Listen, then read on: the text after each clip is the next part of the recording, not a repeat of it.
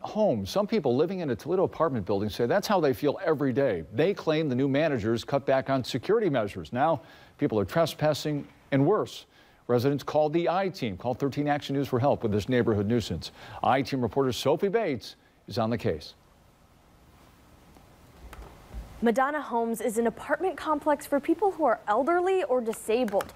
Residents tell me they used to have 24/7 security guards on duty until a new management company, SH Management, took over about a year ago. They tell me people who don't live in the building keep getting in, and they're afraid for their safety. I don't feel safe. Lisa Woodfill has lived at the Madonna Homes apartment complex on Huron for 8 years. I do love this place, okay, I do. The only thing is we don't have guards, and that is the whole issue. Everybody here is 65 or disabled. We need security guards. She says the building's location is part of the problem.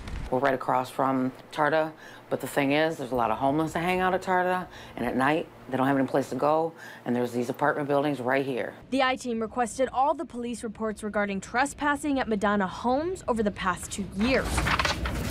I found one man was arrested in September after being found sleeping on a bench inside the lobby with his pants down. He was defecating on the floor downstairs. The other gentleman, he is masturbating between the two doors. The building has 2 front doors. To get in through the second door, you need someone who lives inside the building to buzz you in. They're getting in by pushing the buttons and randomly until somebody opens the door. Another resident I spoke with says she once found someone sleeping in the 4th floor laundry room. I went up there and I'm like, look, this isn't the Motel 7. We don't leave lights on.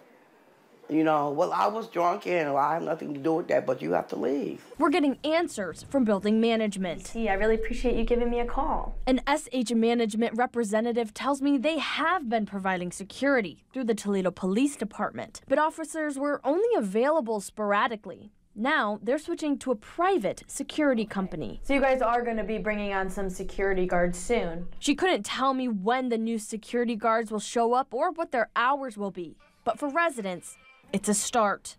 Residents tell me the day after I showed up and started asking questions, they had guards back at the entrance. If there's a nuisance in your neighborhood, reach out to me and I can try to help. You can contact me at the social media below or email me at sophie.bates@13abc.com. Include your contact information, photos of the nuisance, and as many details as possible so I can try to get your problem solved. Reporting in Toledo, Sophie Bates, 13 Action News.